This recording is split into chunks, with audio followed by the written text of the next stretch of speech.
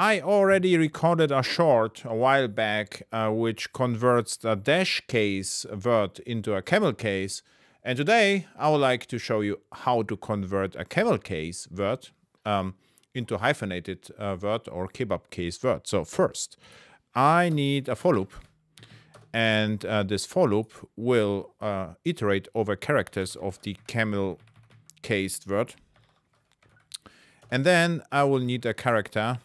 This is the character add, this one, and just call it current. And then starting with the first character, so not the zeroed one, starting with the second character, I have to ask whether the character is uppercase. So if it is an uppercase character, then this kebab is the result, so I will have to add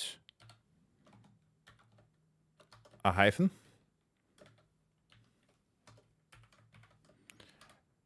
Otherwise,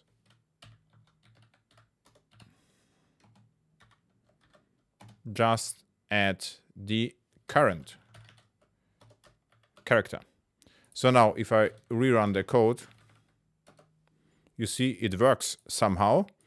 The only thing I have to do is to call to lowercase, and now we have a simplistic converter which converts from camel-based back to Kebabcased word or to dashed separated or a dashed case word.